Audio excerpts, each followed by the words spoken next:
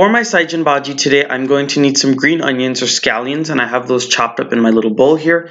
I also have some red onions that I've chopped up as well. If you wanted to, feel free to use regular white onions. Also, I have some garlic and pepper that I have ground up in my food processor with a little touch of water. And the star of the show is here. I have my Saijan Bhajee, and if you want to see how to clean and wash the Saijan Bhajee, check out my previous video that I did, and I'll have it linked right up here. I have some salt to taste, some coconut milk, some vegetable oil to fry together my ingredients, and I'm going to need a good amount of water.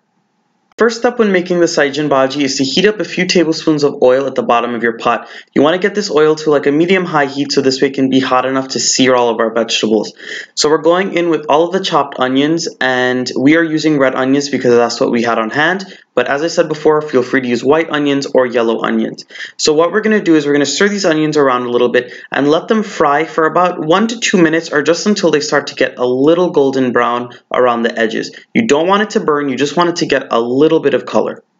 After about 1 to 2 minutes and you see that those onions get a nice little golden brown color around the edges, it's time to go in with all of your pureed garlic and hot pepper. Now, as usual with any of my dishes, you can use as much or as little hot pepper as you'd like, but try not to skimp on the garlic here because it's going to give the Saijan Bhajee a really nice flavor and cut some of the bitterness that the Saijan Bhajee has. After we added in our garlic and pepper mixture, we fried it with the onions and the oil for about 2 minutes, or just until all of that water evaporated. After that 2 minutes, you want to go in with all of your green onions or your scallions and just give those a quick stir. At this point, we're going in with the star of the show. We're going in with our Saijan Bhajee now. And as you guys can see, Auntie Chandra's breaking it up with her fingers. That was because we cleaned it a few days prior to cooking it, so we had stuck it in the freezer. So it's a little frozen, but it's perfectly fine. Obviously, if you guys were using it fresh and you cleaned it that same day, then you can just go ahead and add it in the pot. It would give you the same results.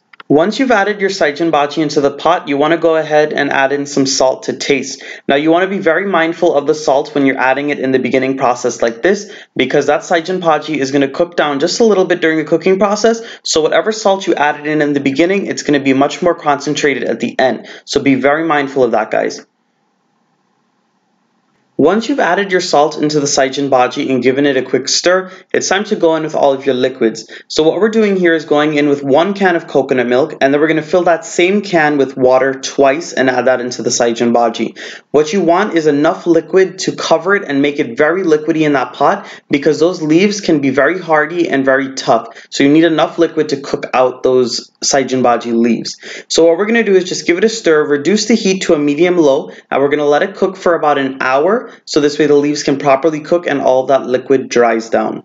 This is what the Saijan Bhajee looks like after about 30 minutes of cooking. Now remember, I did say the heat was reduced to a medium-low heat, and I'm leaving the pot open while it cooks because I want that liquid to reduce. So make sure you leave it on a lower heat so this way it doesn't start to burn at the bottom. If you need to add more liquid during the cooking process, if it's drying out too fast, then do so. This is what the Saijan Bhajee looks like after exactly an hour of cooking. Remember, I said it was uncovered and it was on a medium-low heat, and all of that liquid has reduced beautifully and the texture of the leaves are perfect. If you find that the leaves are a little too hard still after about an hour of cooking, then you might want to add a little more liquid and let them cook further. But at this point, it's done. Guys, if you like this video, go ahead and give it a thumbs up. Subscribe to my channel if you haven't done so yet, and make sure to comment down below and tell me what you guys would like me to make you next. I'm going to go find a plate of dal and rice so I can eat the Saijan Bhajee with. I'll see you guys again next time.